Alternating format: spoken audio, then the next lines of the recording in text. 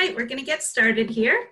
Welcome to our virtual field days. This is our third one this week, which we're very excited to be able to bring to you.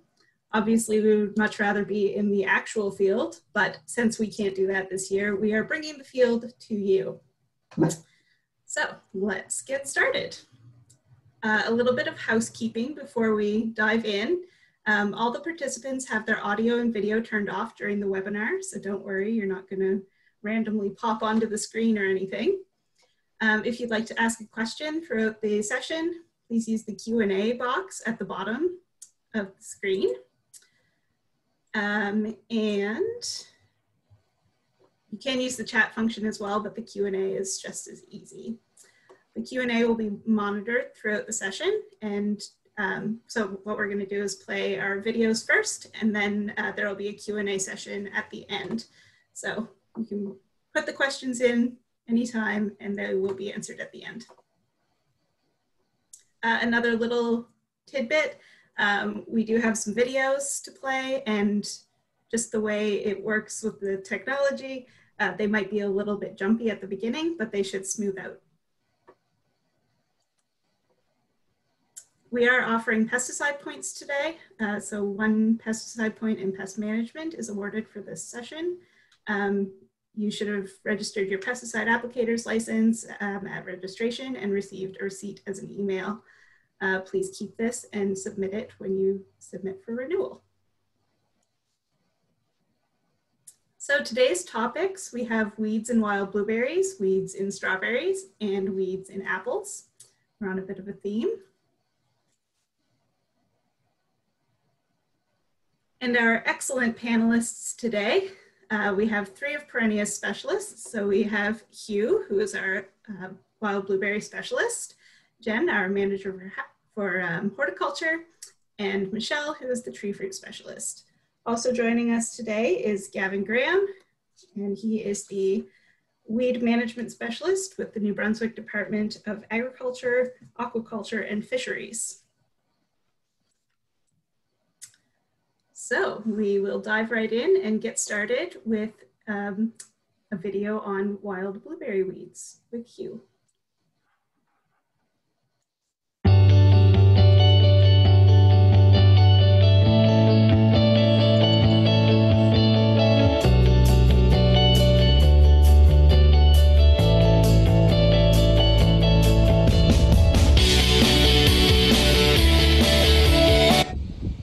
Hello everyone, my name is Hugh and I'm the wild blueberry specialist with Perennia. Today I would like to take you for a tour in the wild blueberry field, and we are going to look at some interesting weeds commonly found in wild blueberry fields in Nova Scotia. Okay, let's go. So first of all, just a little bit background about wild blueberries. Wild blueberries are managed under a unique 2-year production cycle, and weed management is a major production challenge due to the lack of tillage and crop rotation. Weeds are a key limiting factor in wild blueberries production and contribute significant variation to annual yields. Weeds also reduce berry quality and interfere with harvesting process.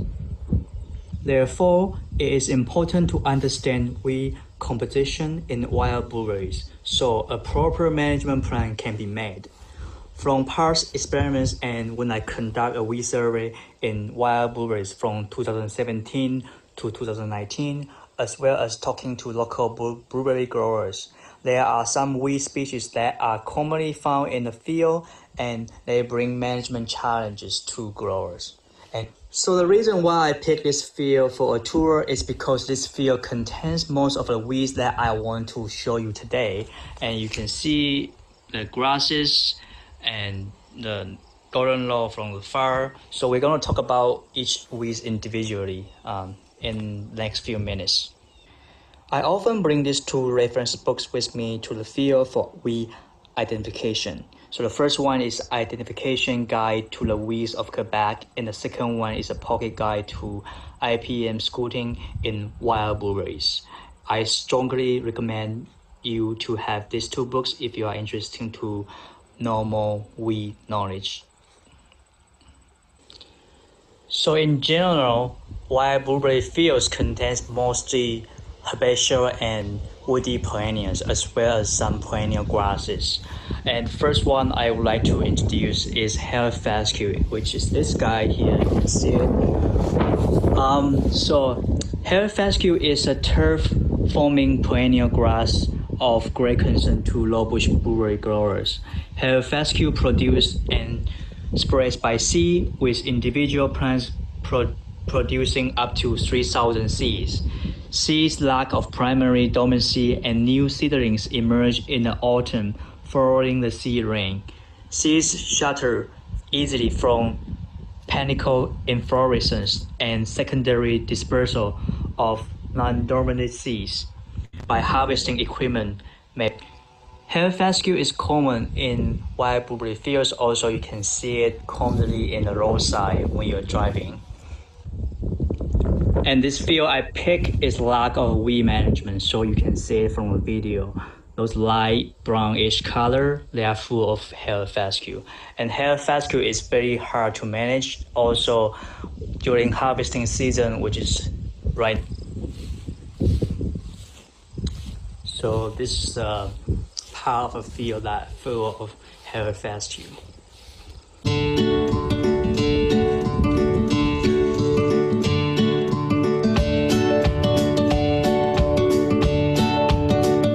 The next weed I want to show you is red sorrel. In a recent weed survey, red sorrel was found in 97.6% of survey fields. Red sorrel is an herbaceous perennial that reproduces by seeds and extensive shallow horizontal roots.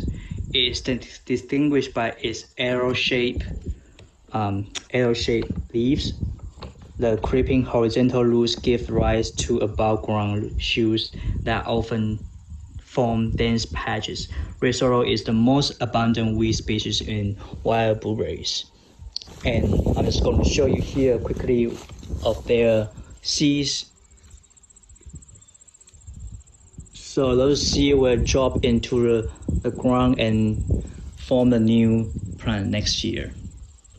Next I want to show you is some goldenrod species in wild blueberries. So goldenrod are very common in wild blueberries as well.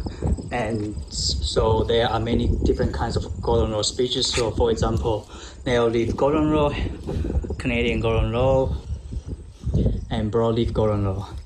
And the most common and dominant species is narrow-leaf goldenrod. So just try to pick the right one to show you here. Okay, so we see a little patches of a narrow-leaf goldenrod in this driveway, and that is the broadleaf goldenrod. So the way you can tell from narrow-leaf and broadleaf is the shape and size of their leaves. So narrow-leaf goldenrod is a herbaceous plant on thin branched stems. So leaves are alternated, simple, long and narrow, much like grass leaf. One plant can produce many small yellow flower heads, flat top areas, sometimes as much as of 30 centimeters across. And they are very, very common to see in blueberry fields. As you can see from far, this whole patch is full of goldenrod species.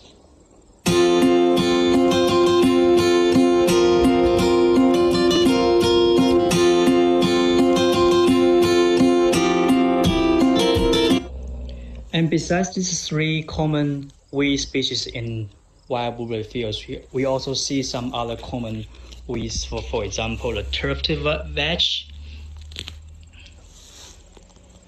So those are plants that produce purple flower during their growing season.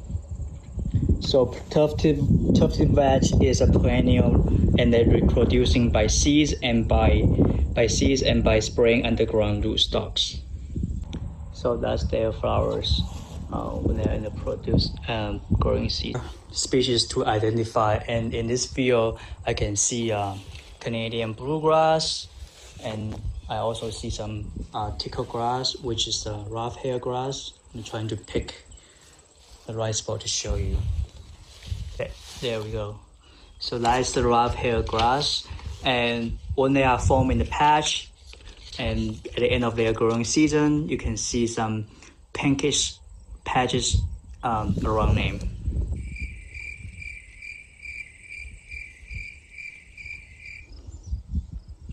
So due to the limited time I have for this video, I only can introduce some of the important weeds in wild blueberry fields, but there are a lot of weed species present in wild blueberries. According to the recent weed survey, 211 weed species were identified in wild blueberries from 2017 to 2019.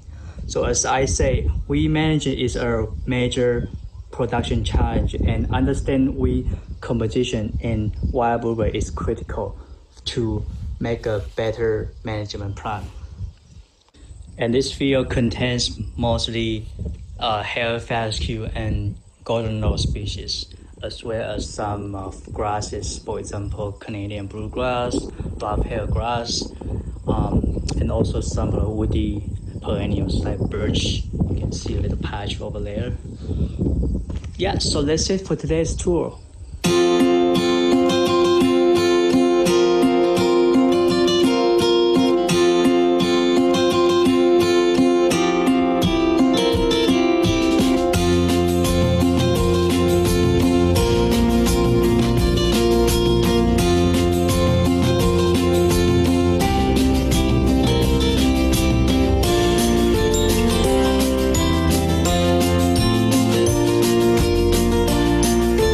So thank you for taking time to tour the field with me, and I hope you enjoy this video. If you have any questions, please don't hesitate to reach me. Thank you.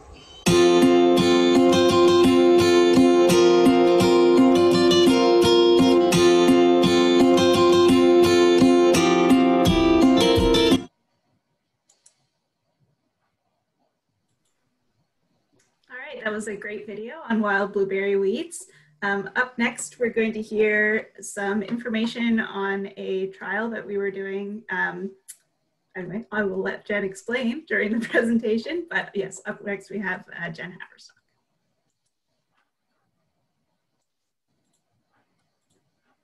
Hi, I'm Jen Haverstock, the manager of horticulture with Perennia Food and Agriculture. And today I'm joined by Gavin Graham, the weed management specialist with the New Brunswick Department of Agriculture, Aquaculture, and Fisheries. And we're going to talk about fall strawberry herbicides and really take a look at group 14s. And this past season, fall 2019 into the spring summer of 2020, then we did a demo trial with 4 different products that we're going to discuss today. And as you all know, strawberry weed management is complicated to control, and it involves a lot of footwork on the grower side, scouting and doing weed identification, which are important in helping you to determine the best product to use.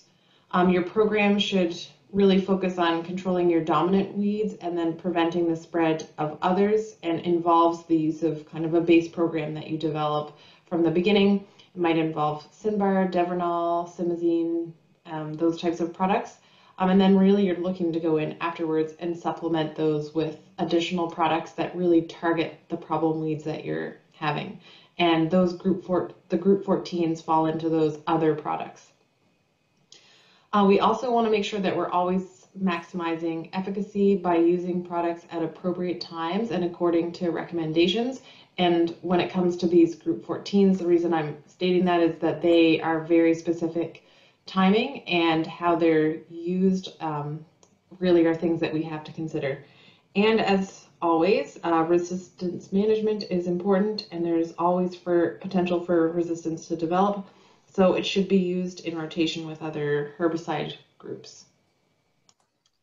So our group 14s are PPO inhibiting herbicides, and so essentially they disrupt cell membranes, and that is their mode of action. They do only control a narrow list of weeds. So as I mentioned, this is kind of layered into the rest of your base program and is used to target problem weeds that you're having and supplement everything else that you're doing. They do offer us an opportunity to do early season weed control. So you'd apply them either in late fall or early spring, and hopefully that keeps you out of the field for weeding for a little bit into the spring, if not a little bit later as well. The plants must be dormant with the application of group 14s, and I really can't stress that enough. Off-label use of the products can result in unacceptable crop injury and potentially yield loss. And if this product comes in contact with any dormant structures, then there is a high risk of injury. So definitely, if you want to make sure that your plants are dormant and that you're using any drift control measures so that it's not drifting into crops beside your planting. They are used typically in the fall and right before you're laying straw.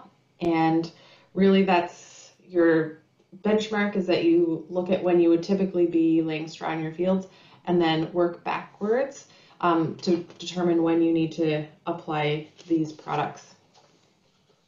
Now, the next question that I often get from people is how to determine when my plants are dormant. There is no easy answer to this question. There's no ideal temperature or a specific temperature.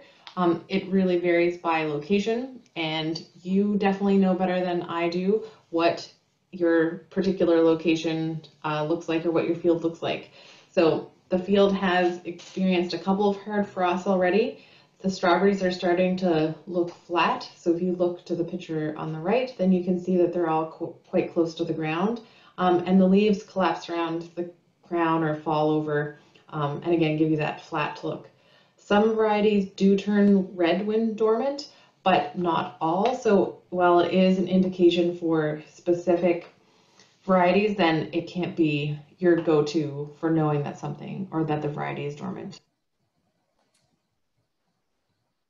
So what did we do? We were looking at comparing 4 different Group 14 products: Gold 2XL, which is a familiar one to most; Chateau, which is becoming increasingly popular; Authority 480, which the name is known but not necessarily used often; and then Reflex, which is a newer product on the market and was kind of the reason why we wanted to do part of this demonstration, was to look at Reflex and compare it against the other 3 products. You can only use one Group 14 per growing cycle. So if you do a fall application, you cannot do a spring application on the same planting.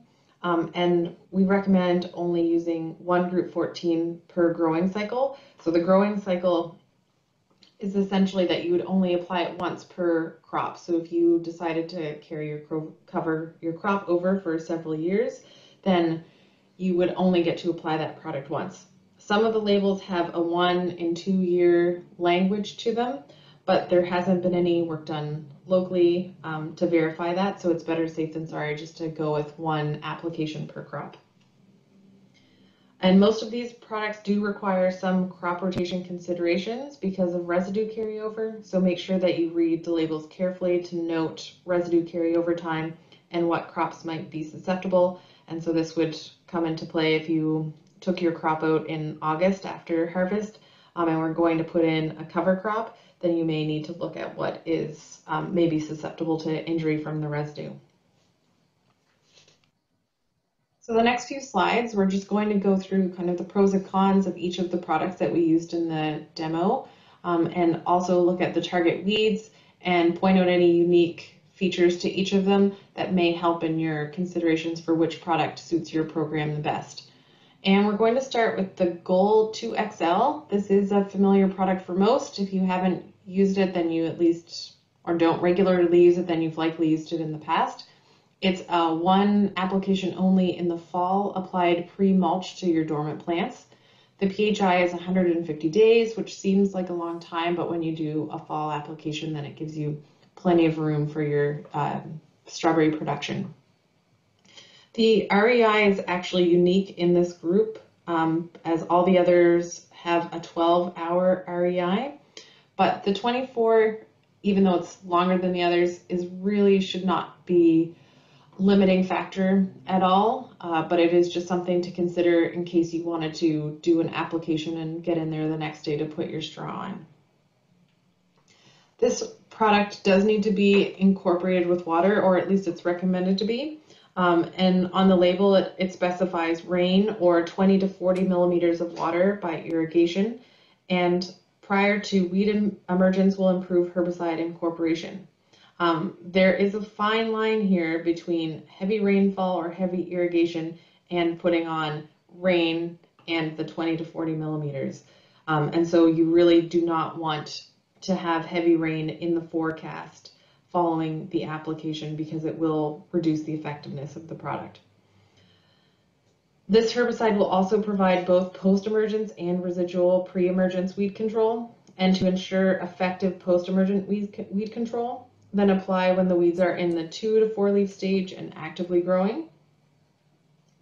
And another thing that makes this product unique is its control of the field pansy and wood sorrel.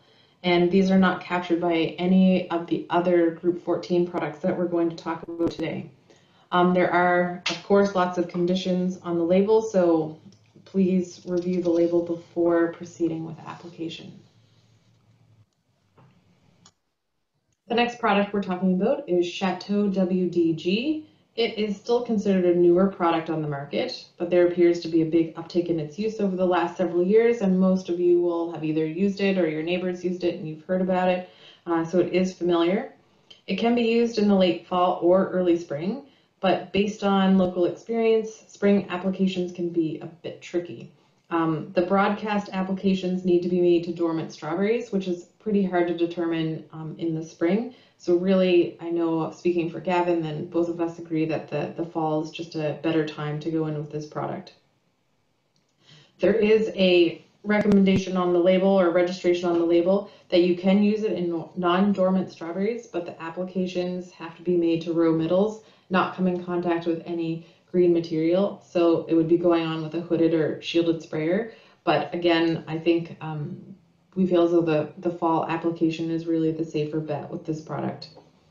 Some additional considerations is that Chateau cannot be applied on soils with greater than 5% organic matter or fine textured soils. And similar to the Gold, it is activated by moisture. So it needs to be applied before rainfall or be followed with an irrigation.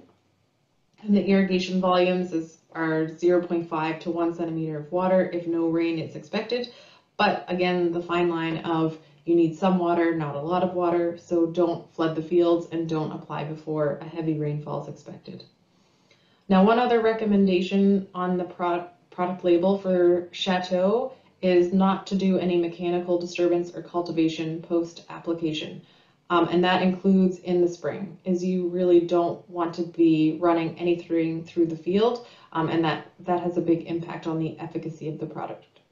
And this is a pre-emergent herbicide, and it does recommend that the field is clean prior to application, and it does offer residual control to susceptible weeds as they germinate. And the next product is Authority 480. It can be applied in the spring or fall as a broadcast or banded dormant treatment to strawberries. Again, applications to strawberry plants with newly emerged growth is not recommended due to leaf burning and possible stand loss. So again, this is a dormant spray, and so if you cannot guarantee or are not confident that your plants are dormant in the spring, the fall application is likely the best timing for you. There are quite a few rate recommendations and considerations on this label based on pH and soil organic matter content. So make sure to read the label thoroughly and consider if it fits with your particular site. So for example, it says do not apply to coarse textured soils, do not apply in fine textured soils with less than 1.5% organic matter, do not apply in soils with greater than 6% organic matter. So it is good to check out the label, particularly looking at those specific things. And similar to Chateau, this is a moisture activated product. So again, we're going back to do not flood the soil, but it does need to have some water applied after its application. And it should not go on frozen fields. Now, Authority only offers a pre-emergent activity, so meaning that it does not control emerged weeds. So you're really looking to get it on, it is a soil activated one. for the weeds listed. Now the final product that we're going to talk about is Reflex. There is limited experience with this product, and so therefore kind of less confidence recommending it, and it is part of the reason behind this demo trial. So not a lot of local experience or knowledge on this product has resulted in just Gavin or myself not being confident in recommending it to growers. And it does say strawberry cultivars may vary in their tolerance to this herbicide, but it's similar to other labels in the fact that they just haven't tested it on all varieties, and they do recommend that you do a test plot when trialing this product before using it in your field. Similar to the other products, it has a one application either in the fall or early winter to dormant plants. And one of the unique things to this product is that it does provide post and pre-emergent weed control, but the label indicates that it does do post-emergent on all the target labeled weeds in the list on the right-hand side, but it is only does a few of the weeds for pre-emergent. So the red root pigweed and the common ragweed both also have some pre-emergent control. Out of our group, this is actually the only contact herbicide, so therefore you need good coverage and ample penetration of your canopy to obtain acceptable weed control. And to ensure this, post-emergent application should be made once the main flush of weeds is complete and that you are seeing the weeds at the 3 to 4 true leaf stage and actively growing. And to ensure that good coverage, then it's also recommended that you use a non-ionic adjuvant, and we used Agrel in our trial. Now to have a look at the results from the demo site and to explain a little bit about what we did. We actually did the demo on 2 sites in Nova Scotia, one in the Annapolis Valley and one in the central region of the province. And we decided to layer our treatments with Synbar.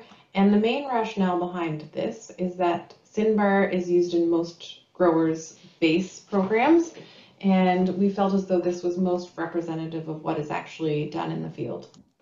Similar to some of our group 14s, Synbar is a soil residual herbicide, but it actually is a group 5, so that leads to a little bit of our resistance management with a different product. And the growers did their Synbar applications, notified us, and then we followed with our treatments. And these were all done as a late fall pre-mulch. So we did make sure that they were dormant sprays and conferred with the growers to make sure that they were in agreement that their plants were dormant when we went in for our application. And the mulch went on within a few days of our treatment applications. And the big question, was there a clear winner of the 4 products in our group 14 demo? And unfortunately, no, there was not a significant difference in any of the treatments in terms of their weed control percentage per plot, but we did notice that there was a species difference between what weeds were controlled by each product by plot. Now, having said that, we did find that Chateau and Goal appeared to perform slightly better than the Authority and the Reflex, but again, this really depends on what the problem weeds are in your field or in the plot that we were dealing with. And the problematic weeds that we had common groundsel at one site and goldenrod at the other. And it appeared as though the Gold 2XL applied in the late fall did appear to delay the groundsel development in the spring. So we did see a delay in when it was showing up in that particular field. And groundsel is actually found on the Authority label as well, so it was interesting to see that the Gold performed a little bit better on this particular weed than the other one. So seeing that our results were not all that conclusive from our demo, then really the question still is, which one do you use of these group 14 products? And if there aren't any specific weeds that you're chasing, then really it comes down to price, and you still do need to consider the weed populations that you commonly manage, even if it's not a particular problem that year. There is more local experience with the Gold 2XL and Chateau WDG, so although they're a more expensive product than most growers have used them before and are therefore just more confident in how to use them. If you are encouraged by the information you saw today about Authority or Reflex and think that they may fit a little bit better into your weed control program, then I would definitely encourage you to give them a try. But as always, then do a test plot with those products before applying them to your entire field, and probably even try them on a couple different varieties to see how they react. And finally, a lot of this information is found on the different product labels that I've presented today, but for additional information on weed management, then we have a berry blog that you can follow, and then on the Perennia webpage, we also have a variety of fact sheets on very specific weeds that are problematic in managing, and giving you some recommendations on understanding how that weed cycle is, and some concepts on how to manage it. And then finally, Gavin also does a fantastic publication called the Strawberry IPM Weed Management Guide. This was last updated in 2017, but it sounds as though he may be looking to update it in the coming season. So hopefully we'll be looking at a new guide for 2020. And I'm happy and wanted to thank Gavin for advising on this demo trial. And then he's also going to participate in the Q&A at the end of the presentation. So thank you very much for your time.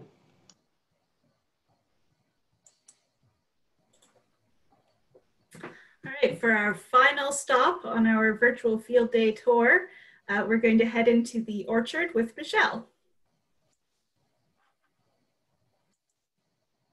Hi, I'm Michelle Cortens, the Tree Fruit Specialist with Perennia. In this short segment, we're going to look at some weeds up close. The most important time for weed control in orchards is from bud break to 30 days after full bloom, because maintaining a weed-free strip during that time has the greatest impact on tree growth and yield. And then on young plantings, it's also important to maintain good weed control during July and August to encourage more growth. And studies have shown that weed competition during this time can have a significant negative impact on the early cropping of young blocks. This year, the lack of rainfall means that moisture is a limiting factor, and the weeds, well, they compete with trees for water. Growers have been interested in learning to identify weeds, especially at their early growth stages, when herbicides are most effective. So this spring, as weeds were unfurling their first leaves, I started to track their growth and development. First is fleabane.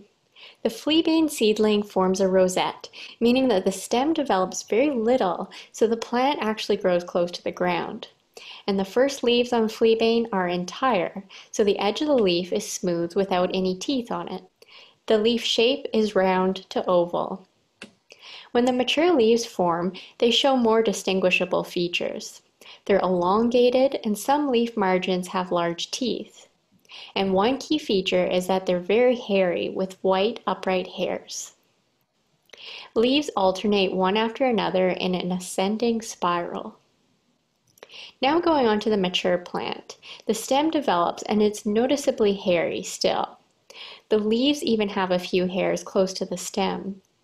And the shape of the leaves is dramatically different from the seedling stage.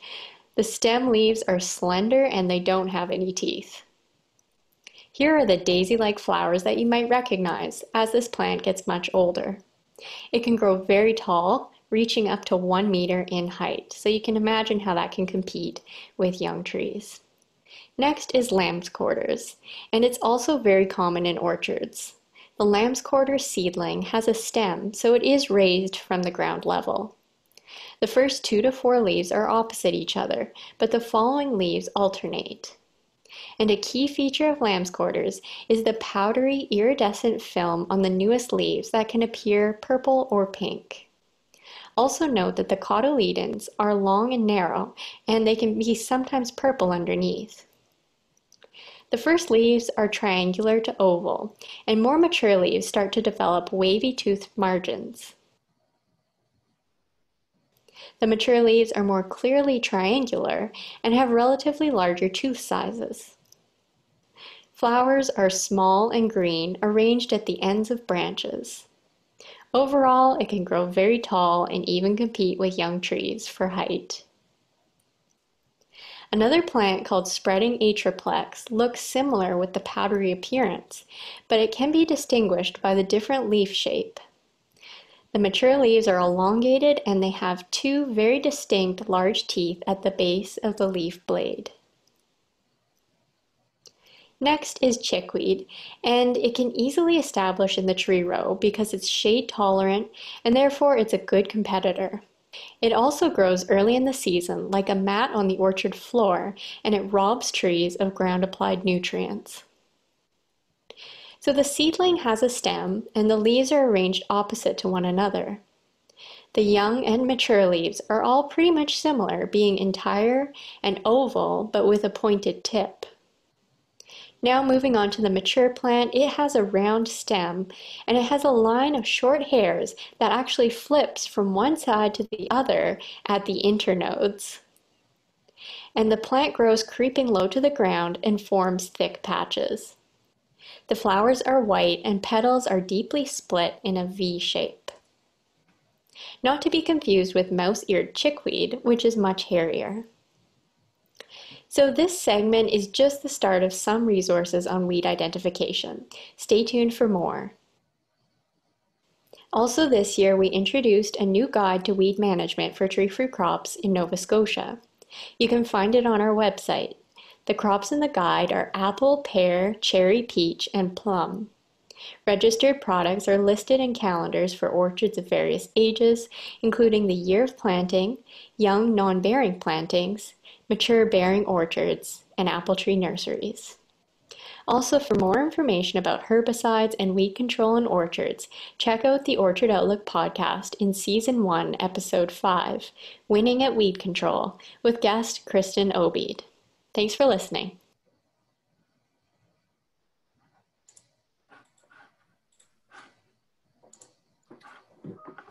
All right, thanks for that. If anybody hasn't checked out the Orchard Outlook podcast yet, I highly recommend it. Even if you're not an apple grower, there's lots of really good transferable information there.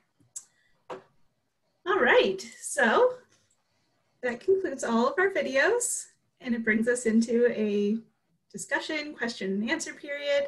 So if anybody has any questions, please put them in the Q&A box at the bottom of your screen. And otherwise, I will open the floor for comments from our panelists.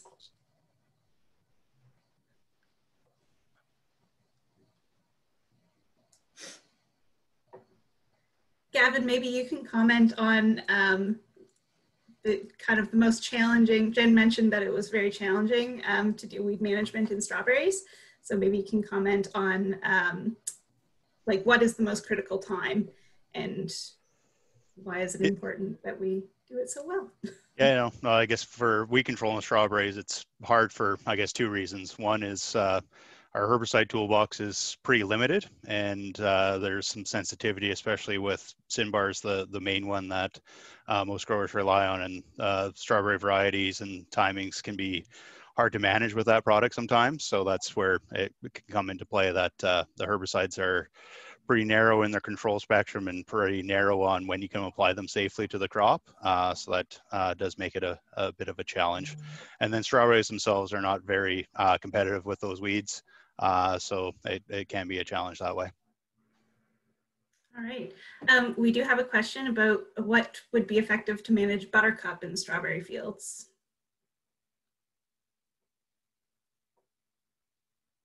Yeah, buttercup's another one of those really challenging ones to try to manage. If you've got, if you're able to get the seedling ones, I'm just gonna pull up my information here just to make sure getting the right one. But Devernol can work on new seedlings if you get it on when they're first just starting to come.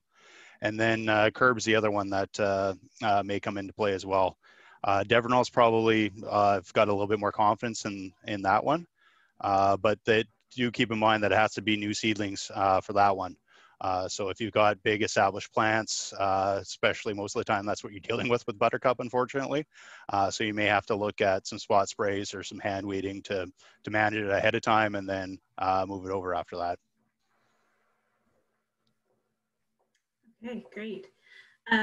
We have a question for Hugh now about timing for curb on blueberries. Can you comment on that? Hello, it's Hugh here. So for applying curb, it has some requirements. So just make sure the temperature should be below 10 degrees Celsius and the ground shouldn't be frozen when you apply curb in the fall in blueberries. Okay, great. Hugh mentioned a couple of weed guides, and those are definitely useful across all crops. So I'm not sure, where do you get the pocket guide, Hugh? I don't know that one. I just know the Quebec one. The WP and the Wild Blueberry Association kind of give that to us. But the Quebec weed book, I checked the website, it's out of stock. But if you want, you can throw into the Dial AC bookstore. I'm sure they have some for new students. Okay, I'm sure they'll get it back in stock at some point. So we can put the link to the Quebec guide in our follow-up information. Well, for wild blueberry growers, you should get that pocket guide with you because that contains weeds, disease, and other management in wild blueberries. Mm-hmm. Yeah, no, definitely some great guides there. All right, we have a question for Michelle. How is fleabane responding to common herbicides that are currently being used in orchards? So I have not heard of any situations where the fleabane is out of control or not being controlled by the common herbicides, which is good news so far. But I know our colleague Sunny Murray did want to take some fleabane samples this year, just trying to find out if there was any resistance developing. It's just not something we've really explored here yet. And also I'll say that the department is doing some weed surveys in orchards this year, so I'll be really interested to see their results and if they have any comments on the types of weeds and the distributions in the orchards. So it's kind of a stay tuned and see. It's something we haven't really dove into recently. Mm-hmm. What would you say in your travels through the orchards, what are kind of the big ones for you, the most problematic? Yeah, like the main ones that I went through in the video, like the lamb's quarters, the fleabane, yeah, and the pigweeds, ragweeds as well. Like they can get really, really tall, up to a meter in height, and they release thousands of seeds if they're allowed to go to seed. So those can be pretty difficult in young plantings, actually, especially in a dry year that we had this year. They really compete for moisture. Yeah, absolutely. Gavin, again on the strawberry buttercup issue, what would you recommend, or Jen, what would you recommend spot spraying? Yeah, for the spot spray, you're pretty much limited to the glyphosate products would be your best bet. So that's where, most of the time that buttercup's growing right within your strawberries though. So you do have to make the decision that, maybe sometimes it's take that piece of the row out and it's not going to have plants free anymore, or just try to manage it or keep it in a smaller section if you can, especially if you're dealing with the creeping buttercup, the smaller one that crawls around a little bit more. It can take over a row pretty quickly if you're not going to try to stop it. Mm-hmm. Okay. All right, Hugh, back to you. We have a question that says, opinions seem to differ on whether or not there should be some weeds left in the field, or if it's really best to have a completely weed-free field. So if you can have a pristine field without over-treating herbicides, would that be the best, or what would you suggest there? Well, ideally, everybody wants a weed-free field to have. Oh, sorry, I missed the question. You just hit answer, so I don't see it. Okay, ideally you want a weed-free field, but in the real world, you're not going to have that. So during my defense last month, my supervisor asked me a question: what is a weed? So if a plant species present in your field and that is not going to cause a big loss, why would you get rid of that weed? Instead, if that weed is going to cause a big crop loss and you're going to spend tons of money to manage it, then you should spend that money to control that weed. So ideally, I think in the wild blueberry fields, there are some weeds are very important to control. So for example, hair fescue, goldenrod, and maybe other weed species. But so for example, poly or grass in the field, they are not going to give you a big crop loss if the density is not very high. So why would you spend that money to control and to put herbicide in the field, right? So it's important for you to understand what kind of weeds you have, and then you can start thinking, okay, is it worth the money for me to put those money into herbicide or other pesticide to control control those pests in my field?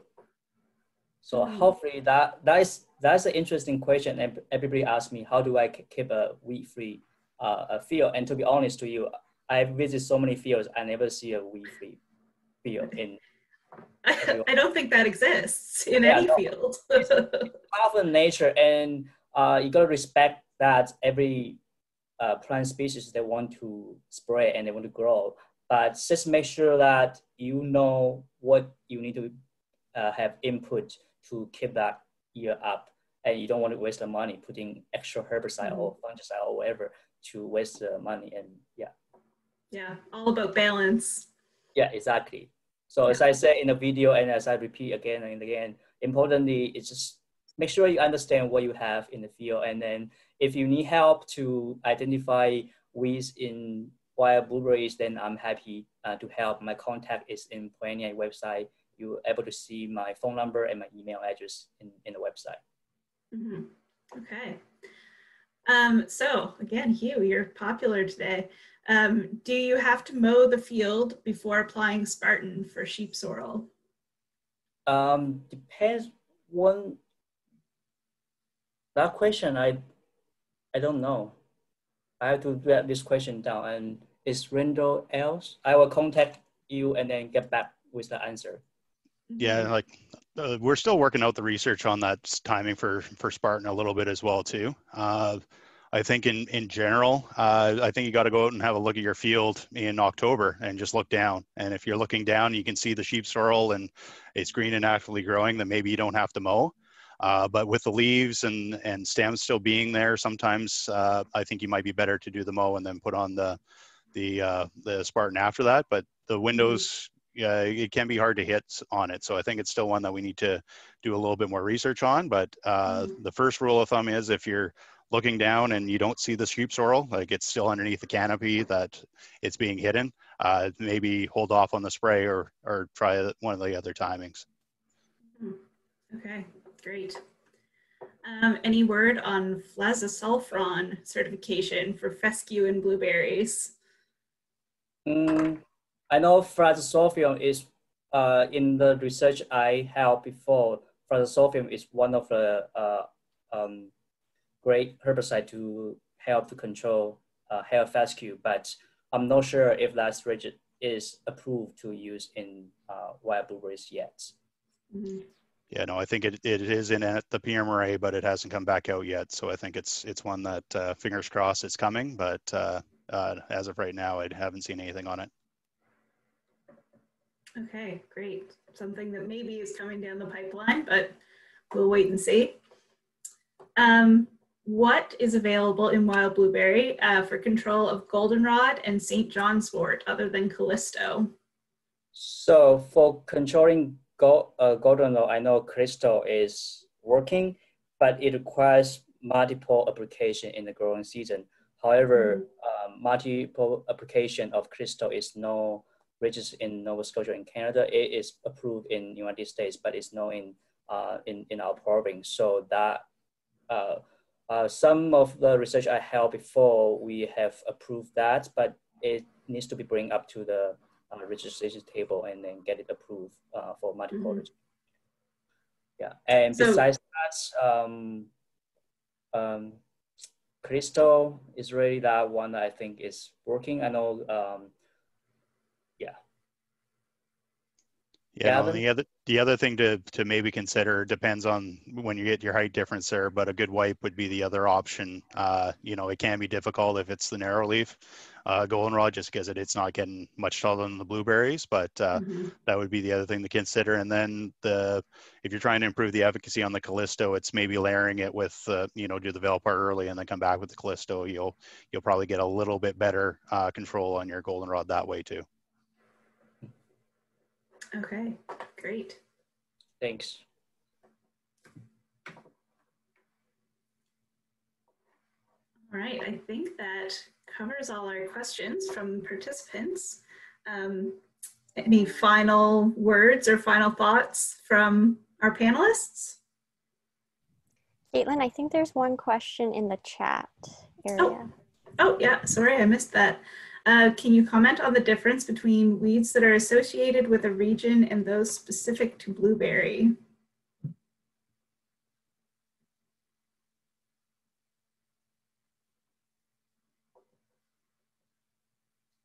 So for that question, I only did a weed survey and most research in Nova Scotia, so I only can comment in Nova Scotia blueberry fields.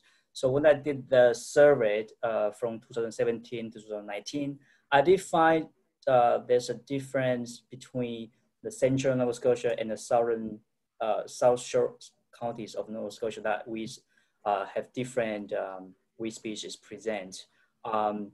So for example, when I was down in the South Shore in the Caledonia area, we found that grassy buckthorn was kind of like a big weed in blueberries. But in the central Nova Scotia, in Truro or in Collingwood or Colchester area, it doesn't seem like a big problem yet, but I think it's coming.